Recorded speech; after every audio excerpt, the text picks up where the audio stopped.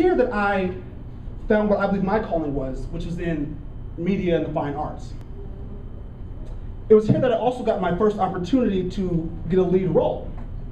And it's interesting because we actually did the production right here in this very facility, right in this area. And we did Gershwin, we did Shakespeare, and we did The Lion, the Witch, and the Wardrobe. Have you seen The Lion, the Witch, and the Wardrobe before? The movie, have you heard of it? Yeah. Okay. Now, in this production, I was cast as Edmund, who was one of the brothers. And I was just so excited. You know, it was like my first big production. And there's a scene where Edmund is out by himself and he meets the White Witch. And the White Witch gives him Turkish Delight. Are you familiar with that part of the movie? Okay. It's Turkish Delight. So, of course, we didn't have any Turkish Delight. We decided to use gummy bears. So, it's opening night, and this is wide open, and it's packed. I mean, it's standing room only. It's so packed. We have this beautiful multi-level set right over here. We're changing over here. It's exciting.